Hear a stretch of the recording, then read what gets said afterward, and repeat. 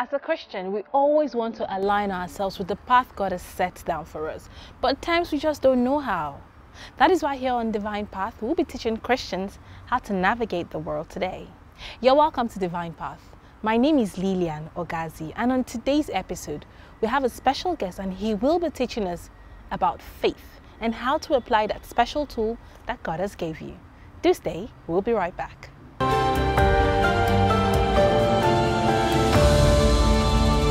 You're welcome back from that quick break. This is Divine Path coming to you from Trust TV, and my name once again is Lilian Ogazi. Now, before we went on a break, I told you we had someone special, and we're talking about something that affects you and I.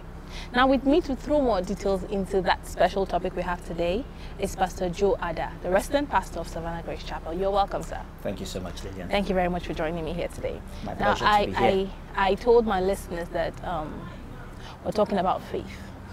Now, faith is something that, we all say, I have faith and I believe in God, I have faith, I put my faith to this, I put my faith to that, I believe this is going to happen, but we experience struggles at one point in time. But before we go into all of that now, what exactly is faith? This word we use a lot.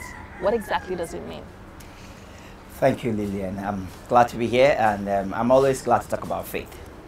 But we must first of all understand that in this context, when we talk about faith, we should look at the Bible, because that's where we have our base from, that's where we have our foundation from, and that's final authority when it comes to any understanding or any topic that we'll be talking about in the body of Christ.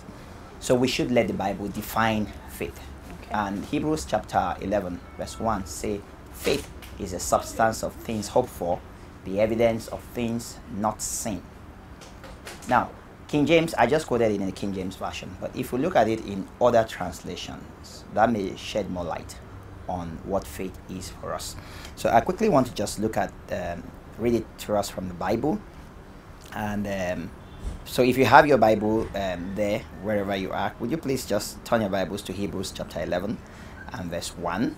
I read it in the King James, so I quoted it in the King James. I'm going to read it from the Amplified Version of the Bible, that says that now faith is the assurance, the confirmation, the title deed of things we hope for, being the proof of things we do not see, and the conviction of their reality. Faith, perceiving as real facts what is not revealed to the senses. So, here we clearly see that faith is me taking hold of what is in the realm of the unseen and bringing it into the realm of reality. It's the assurance, it's the confidence I have that what God has said to me in His Word is true, and it's true concerning my own life. Now we ought to understand that faith is what God is, God's tool to us, is what He uses, and it's His tool to us to use. And I want to just read on in the same Hebrews 11, but I'll continue reading that in the King James Version of the Bible. It says in verse 2, it says, for by it the elders obtained a good report. And the first elder is talked about in verse 3. It says, through faith we understand that the worlds were framed by the word of God, so that things which are seen were not made of things which do appear. Right? So we can clearly see that faith is a tool that God Himself used, and is based on His word. He said the worlds were framed by the word of God. So it is by faith that God created the world. It is by faith He created you and I. And He has given us the same tool to use as Christians. Why? Because we are born of Him, right? And if, like John chapter 3 says, he said, what is born of the Spirit is spirit. What is born of the flesh is flesh. And what is born of the Spirit is spirit. Now, if you are born of God, if you are born of a man, of a woman, like both of us are, that means we are human beings. And we have every attribute of a human being. We have the abilities of a human being. We have the characteristics of a human being. So what would you think about anything, any being that is born of a dog would definitely have the characteristics of a dog. So anything that is born of God should definitely have the characteristics of God and should have the tools and the abilities of God. So given to us is faith from God for us to use just the same way He's using. Now, what people miss when you say something like that is they begin to think, oh, if I have the ability of God, faith, and I can exercise my faith in God's word, then I should just go ahead and believe God for a plane tomorrow, and I have an aircraft tomorrow. Now, I was supposed to get to that now. Okay. Permit me to just jump ahead a little bit. Okay. But you need to know that if you have abilities, if you have a tool, there is a process of learning to use that tool, right? And you cannot just jump up and take a 1-year-old baby and expect the baby to use his muscle to lift what a grown-up man like myself would do, right? So what am I saying? We have faith. We need to build our faith. We need to develop our faith. And in that process, we'll be able to do more as we grow in our knowledge of faith and in our use of faith.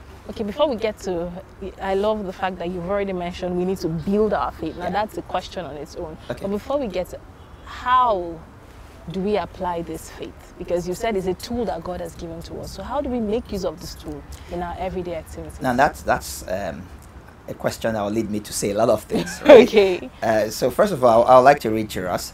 Like I said when I started, I want the Bible to be the one to answer the questions, right? It's not just my opinion now. It's what the Word of God has to say. And the Word of God is final authority. The Bible says this is the pillar and the ground of truth. That's the church. And what is the truth that we have? The Word of God. And not just, Bible, like every word in the Bible. We need to look at it like what really is the answer from Scripture, which is the gospel. And that's what I want to drive up, the gospel. What is the gospel? The gospel is Jesus' death, burial, and resurrection, right? And our faith ought to be in that. For our faith to work, it must be in the sacrifice of Jesus, right? And so I'll just take us quickly to 1 John chapter 5, and I'll read from verse 1. It says, whosoever, what does it mean to say whosoever? Who's included in whosoever? All of us. All of us. Yes. Everyone is part of whosoever. So whosoever believes that Jesus is the Christ is born of God. Making it clear that, do you believe that Jesus is the Christ? Do you believe that Jesus died on the cross for you? Do you believe that he rose for your justification? Have you accepted him into your heart as your Lord and Savior? Then you are born of God. It means you have the nature of God. And everyone that loveth him that begot, loveth him also that is begotten of him. By this we know that we love the children of God, when we love God and keep his commandments. For this is the love of God, that we keep his commandments, and his commandments are not grievous. Now verse 4 is where I was getting to. For whosoever is born of God overcometh the world. And this is the victory that overcometh the world, even our faith.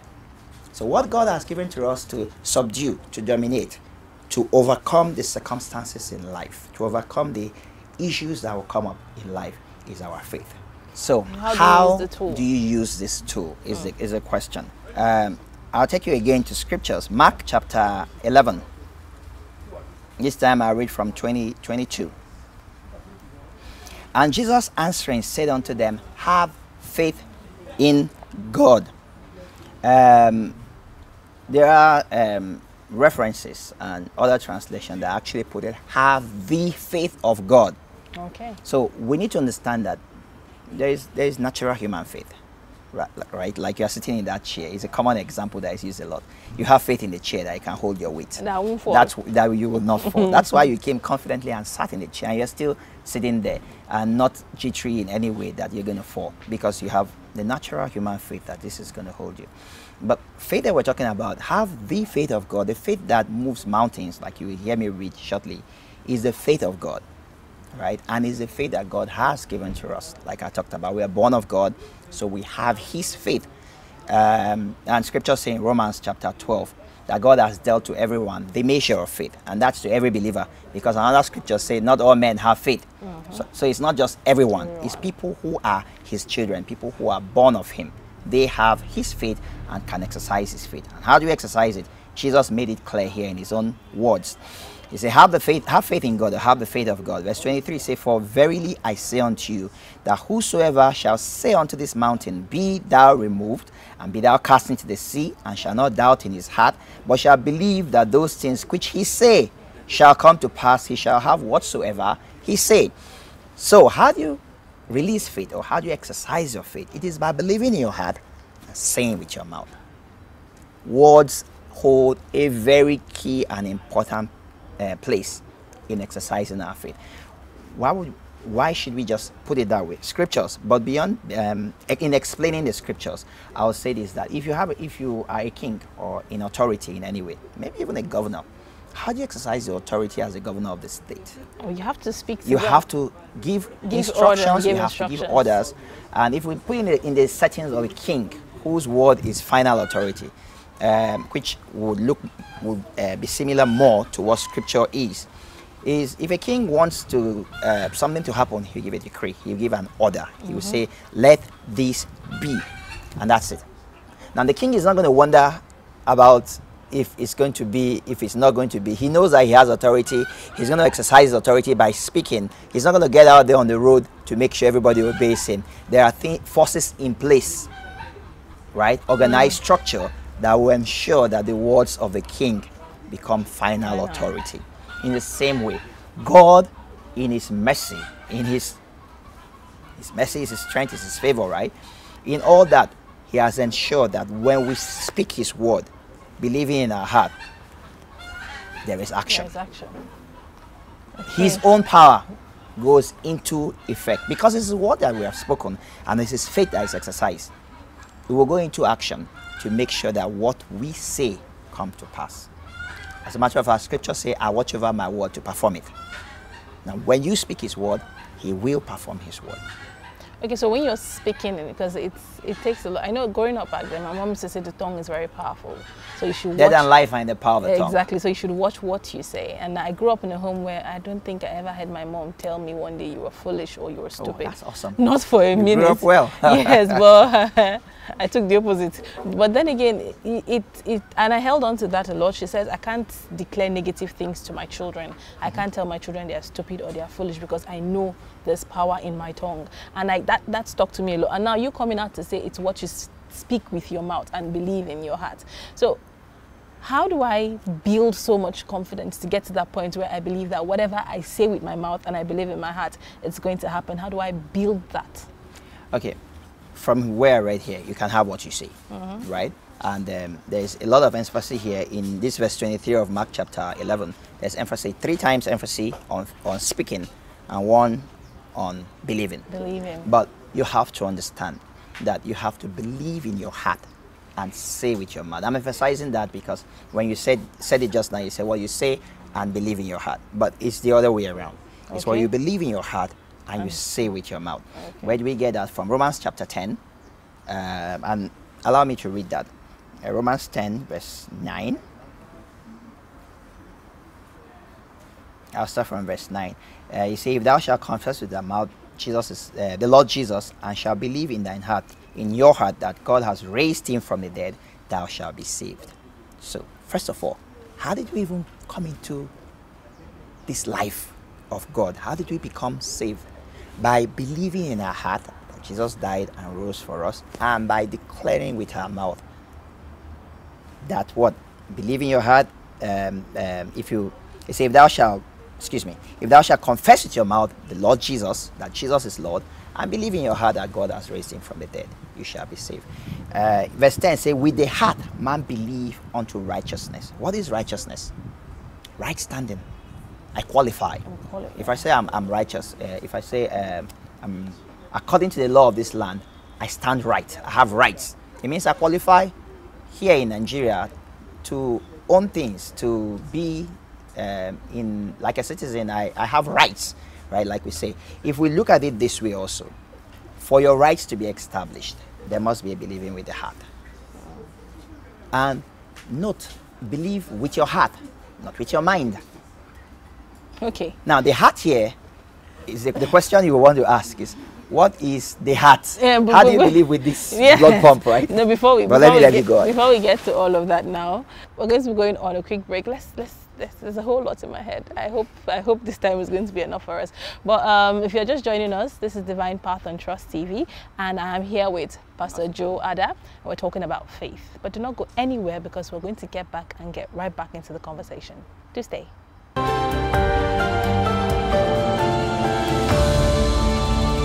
You're welcome back. This is Divine Path coming to you from Trust TV. And once again, my name is Lilian Okazi. If you're just joining us, you really have not missed out on anything because we still have a whole lot to talk about. Well, you've actually missed out though.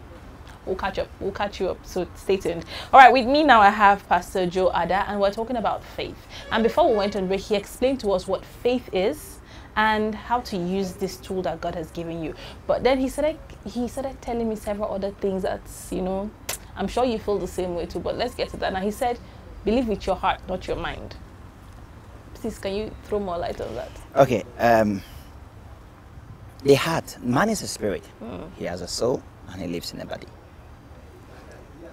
The inner man, according to some part of scripture, refer to him as the hidden man of the heart, or the inner man, or your spirit, is a real you.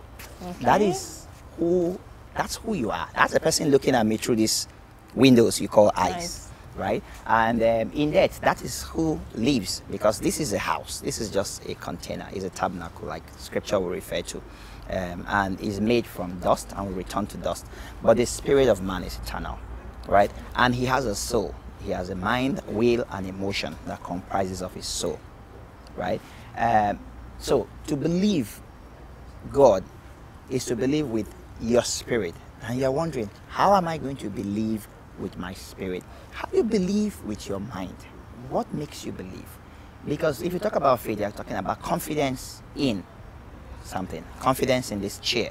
Confidence that this tree can hold you, this railing can hold you. Confidence in something. So if I say believe with your heart, I would simply say you have confidence in God based on his word that is spiritual. Because the words that I speak to you, they are spirit and they are life, like Jesus said. The word of God has to come from your head into your heart. And how would that happen? It happens only by meditation. It happens by study, and it happens by listening to God's word. I'll give you an example. When Paul was preaching in a place, and the Bible says he saw a man that was crippled, and he said he perceived that this man had faith to be healed. Why? Because the man was listening to him. Still going back to Romans chapter 10, where we were before, where I talked about with the heart man believe unto righteousness, with the mouth confession is made unto salvation. The salvation is the manifestation of what you believe, of what God's words say. But if you go down in that same chapter up to verse 17, it says faith cometh by hearing, and hearing by the word of God. Faith cometh by you giving your attention, hearing and hearing. There has to be a protracted interface with the word. It will build faith in your heart. It doesn't necessarily mean it has to be a very long time, but it has to be as long as your own spirit will take hold of this word. Because faith is based on the word of God. For instance, if I'm trusting God for health, for divine health, I'll find God's word that talk about healing. An example is 1 Peter 2:24. He himself bore our sins in his own body on the tree, that we being dead to sin should live unto righteousness, by whose stripes we were healed. Now, I'll take those words and I'll meditate on them. It is important that I meditate on them. And it's important that I do it every day. Allow me to stick with another scripture, because I see the look on your face. Joshua chapter 1 verse 8 said, this book of the law shall not depart out of your mouth, but thou shalt meditate therein day and night, that thou mayest observe to do according to all that is written therein. Then you make your way prosperous and you have good success. So success comes from meditating in God's word. Okay. That meditation helps your spirit to take hold of the reality, of the truth of this word. And faith will arise in your heart. And you're going to pay attention to those words. You're going to pay attention to God's word in the area that you seek an answer, until faith arises in your heart. One time is not enough. You may just listen to it one time and, oh, okay, I did it. It's not enough. But even a lot of things that you learn with your mind, you don't just do it one time and you have gotten a hold of it. Okay. But besides that, this is coming from your mind to your spirit. And I would say, faith cometh by hearing and hearing God's word. So you need to pay attention to God's word. The faith will come out of the word of God. Your confidence will arise in this word as you pay attention to it. Okay, now I'm going to use a personal experience. Please. To ask this next question, because you said faith cometh by hearing. Yeah. And the first thing that came to my head was, if does it mean I can build my faith without actually, or does it mean I can use or apply this faith without actually making reference to God's word? That's one. Okay. Now, two. Well, that's that. Go ahead, please ask the Now, second question. two. There was a point, I know I had this thing in my head where I always say, it's like when you're just starting to believe in God, God shows you all the wonders. And then when you are now fully in a good relationship with God, and I feel like you have to pray and pray and pray for that miracle to happen compared to when you just started. Because there was a point where I wasn't really a church person, I wasn't really a God person. I couldn't remember the number of times I couldn't remember how, as in I was never there, but I got to a point in my life where I knew I really needed God. And I would just occasionally pray. And things happen, my life turned around. I say, is this how it is? But now I realize I have to do more work for that happened then. So it's bringing me to... Not more work necessarily. Okay, so I'm trying to understand now. Does it mean I can't really apply my faith if it's not with God's word? Okay, I'll answer your question. I'll try to make it very simple. Okay. First of all, faith is based on God's word. And if you take God's word away, there is no faith. Where is your confidence? What are you believing? Faith is I meet people who would say, oh, you need to have faith. Have faith in what? In what? Okay. Have faith in what? Because if I tell you, you need to believe me, what should I believe you for? I have to give you something. I have to say something to you. Then you believe what I say. So faith is based on God's word. And then you find people who say, oh, I'm doing this because God will help me do this. Did he tell you that? Did he tell you to go do that? If God did not give you his word on that, then you don't have any right to say I believe in him for that. I have a very quick example. Students, go and read for your exams, because that is the next thing they always say. God will help me. Heaven helps those who help themselves. Well, heaven, nah, that's not scripture. They always say that. That is not scripture to say heaven helps those who help themselves. Heaven helps those who have faith in the word of God. Not those who help themselves. But what I'm saying is this: some people just, take off saying that they're going to accomplish this. I'm going to get this. I'm going to do this. If you have faith in yourself to do it, well, that's up to you, right? And there's a measure of faith you can have in yourself. But if you're going to take advantage of the power of God, that's going to get everything done for you and done for you well, rested, and not in your abilities, then you're going to trust God, and you're going to base your trust in his word. You're going to hear him in his word declare to you that this is what he has asked, he's telling you. For instance, I give the example of health. It's clear in scripture that God does not want anybody sick for 1 second. Okay. There is no symptom that is approved of God. Why do I say that boldly? Because Jesus paid the price. If I pay the price for you to live in a house, why should you think that you still need to pay anything for it? The price is paid for us to be in divine health. What I simply need to do is find scripture that tell me that, and I base my faith on that. But there is no scripture that tells me that I should, for instance, I'm married to Rachel. There is no scripture that says, Joe, marry Rachel. Okay. No, so I have to, if I'm going to believe God to be married to Rachel, I have to hear God in a way say that to me. And it's not going to be a voice, most likely, because the primary way God leads us is by our inward witness, a perception. I have to receive that from him and have that confidence that God is leading me in that direction to approach Rachel. And I did 13 years ago, and we are married, right? But I'm just trying to show you that there are words that are clearly in scripture that we need to just look at the scripture and take God for his word and stay in those words until they become his word, they become alive in us. Like Proverbs chapter 4, verse 20 says, my son, attend to my words, incline your ear to my saying, let them not depart from thine eyes, keep them in the midst of your heart, for they are life to those that see them, find them. Now, how are you going to find them? By attending to it, by letting them through your ear gates, by keeping your eyes on them, by meditating on the words, and you will find them. They become a revelation in your heart, and then you can boldly, that faith arises in you to take hold, right? The other question was, at first it seemed like God was flooding you with things, and all of a sudden it seemed like you need to do more. Yeah. No, it's not like God is flooding you with things and you need to do more. But I'll put it this way, that you have a son, right? If you have a son who is 3 months old, there are things you expect from him, right? By the time he's 16, your expectations increase. your expectations increase. Okay. You expect him to take advantage.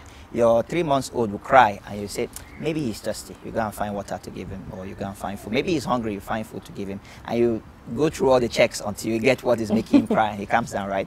But your 16 years old will not sit down there and cry. And then you now start looking for, okay, try water. Okay, try food. Okay, try that. No, because he's grown and you expect him to take responsibility in a way, to take advantage of that which is already provided to him. We have a covenant with God, right? And in our covenant, healing is provided. As a young convert or an unbeliever who appears in a crusade, he may not have any faith in it at all, in the word of God at all concerning healing. And boom, he receives a miracle that advertises the gospel to him. Then he comes into Christ, and God will allow him grow, expose him to his word, so that he can take advantage of the covenant that is his of healing and stay in divine health constantly. Thank you very much for joining us on the show today. It's been very interesting, but this conversation has not ended because we're still going to bring more of this. Thank you very much to all of you who stayed tuned. I hope you enjoyed it. Now, if you have questions or comments or suggestions of topics you would like us to talk about, well, please do well to send it in to the social media handles just scrolling right below. And we're definitely going to send responses. Pastor Joe will send his answer to you. So please send in your questions and we're definitely going to respond to them. Having said that, I have come to the end of this episode of Divine Path. Thank you so much for joining us and have a lovely evening.